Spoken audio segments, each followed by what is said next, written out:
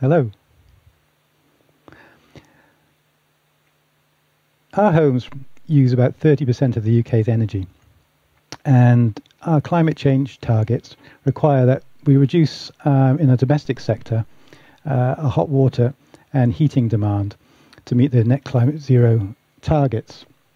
What that means is that the red sector there, heating and hot water, needs to either reduce or we need to produce it from renewable sources. Now, to put that in perspective, if we provided the UK's energy via solar, we'd need a farm the size of Wales, which passes through the Aberystwyth Arts Centre. That was just for a little bit of fun. So, apologise a little bit for this slide. It's quite complicated, but it's the purpose of it is to demonstrate our route to how we can get to a net carbon zero home. The first image shows a typical new house today that we're all familiar with. Heating and hot water is provided by gas, and lighting, etc., from electric, and that's built to standard. The standard doesn't generally produce what it says in the design. They usually use about 40% more energy at a new house today than it's supposed to.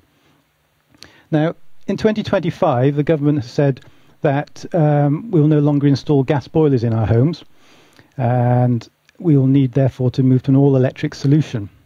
Now, if we move straight to an all-electric solution, as shown in the middle chart, all our heating and hot water comes from electric. That would increase the demand on the electricity grid by about 3 times. And that's a pretty challenging task for the grid to do. Therefore, the government has said, well, we can install an air source heat pump, which is a very efficient way of producing heat energy from electricity. For 1 unit of electricity goes in, you get 2 of heat out, which is okay, great solution, but it doesn't actually help us get to, well, it helps us get to our net carbon zero target, but it doesn't get us all the way. So on top of that, we could put solar panels on the roof. They generate electricity that can go into the house, and that can produce heat and electricity for use in the home. But still, that solution does not get us down to the net carbon zero. It gets us to about 70%. It also means that we've got some large technologies in there. The air source heat pump is an expensive, big piece of kit to produce that amount of heat energy. And that's the challenge, is to get that down. Now, we have a similar problem with all our housing stock. 80% of our housing stock is much less energy efficient than our new houses. If we were to apply the same model to our Victorian houses, our 1960s houses, etc., the load on the grid would instantly go up to about 5 times. And then we're all going to have electric cars in the future. Each electric car you add on, that's another time. So we could be looking at 6 or 7 times the load on the electricity grid. That is virtually impossible, I would say. Therefore, we need another solution. The great news is we have one. It's called a Passivhaus. And the main thing about the Passivhaus, it reduces the heating load down there very, very small by producing a very thermally insulated home. And when we go to that model, our air source heat pump we can still use, but we only need a small one, and we can add on the solar panels, which offset or generate our electricity for our other needs, our hot water, and it goes into the heating. So a great solution. It brings our heating bills down to, our total energy bills down in that scenario, of around £70 a year. And it takes us beyond our requirements for net carbon zero, which only applies to the heating demand, but it actually almost makes our home completely carbon zero neutral. There's about 5% short there. We could probably improve that by reducing some of our household loads and maybe a bit less hot water. But any surplus electricity goes into the grid when we've got too much, and if we need a bit of electricity, it comes back from the grid. So the grid acts as a battery rather than actually having batteries in our home, which is a much more environmentally way of managing our electricity. So what are the Passivhaus principles? Very simple. In about 25 years ago, a professor, Wolfgang Feist, was reading an article that said we're insulating our homes, but they're not getting any more energy efficient. They're still using the same amount of energy, and that irritated him as a physicist. So he started to investigate, and he came up with the Passivhaus standard. And it's basically 5 things. We require good insulation, windows that are triple glazed, and they also manage the heat from the sun, so they allow sun in during the winter much more than they allow in the summer by positioning them slightly. The mechanical ventilation and heat recovery provides constant fresh air into the building, but as the air is left the building, any heat in that air is recovered and goes back into the house. Air tightness. A lot of energy is lost through poor air tightness in our buildings. It leaks out through windows and the doors, through the fabric of the building, through other ventilation. And by managing this, we can reduce our energy consumption. And thermal bridging is basically hard points through the fabric of the building, like window sills, door frames, and any hard points that brick ties, maybe a balcony with a steel beam coming in through the structure, sucks the heat out. So that's the principles of the Passivhaus. Now,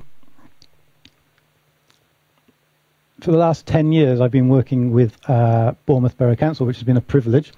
And we started improving the social housing by initially putting solar panels on their buildings to reduce the energy consumption for the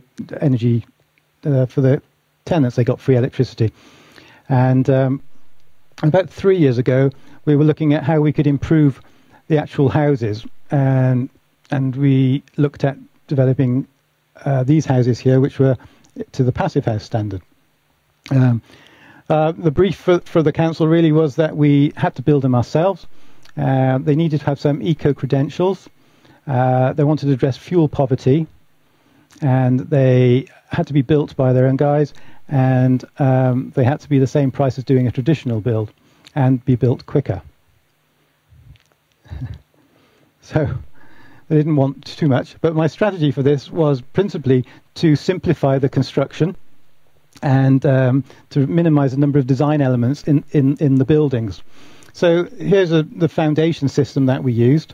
It only has 3 elements versus a typical traditional build raft foundation with block and beam, which is about 10 elements, if you're familiar with that. So we have a layer of gravel, polystyrene layer, and that forms the concrete slab goes inside there. This system saved the cost on the project by about 4% and reduced the time it took to build the foundation section by about 25%. So it did add excellent value.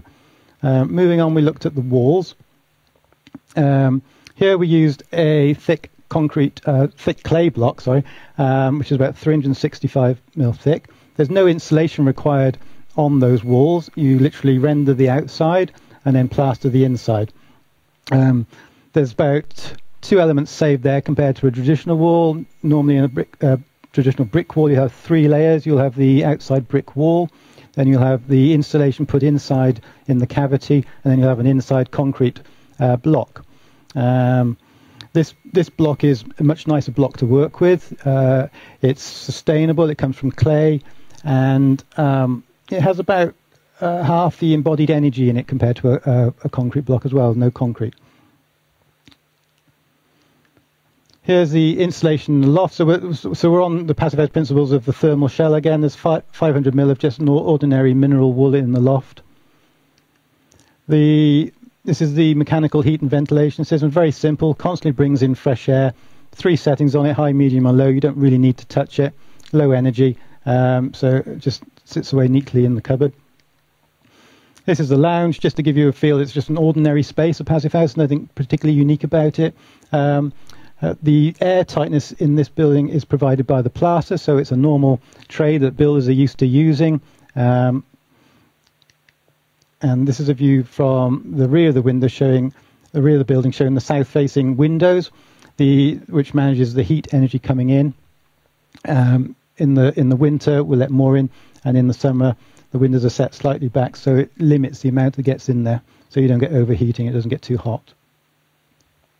So cost. Did we manage to do it? Good news was yes.